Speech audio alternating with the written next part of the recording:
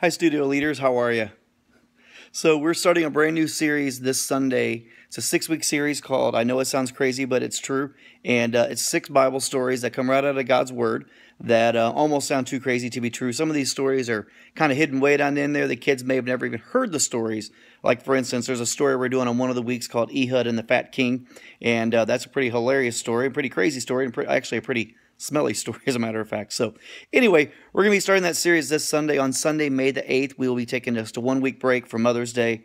And if you've been with us in the past, you know we play like a newlywed game, which with moms and their kids, it's always a lot of fun, a lot of laughter. So this Sunday, we will not be doing small groups. It's large group Sunday. It's the last Sunday of the month. You should have received an email from Christy on Wednesday about that. But just want to give you a quick heads up what's coming up for the next 6 weeks in the studio.